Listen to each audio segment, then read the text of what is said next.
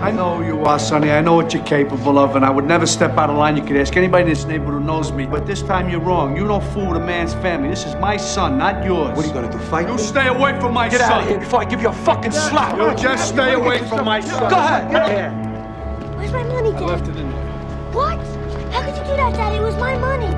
That's bad money. I don't want you to have that money. Dad, I earned that money. I said I want you to stay away from him. Dad, please listen to me. I said you stay away from him. Dad, listen to me.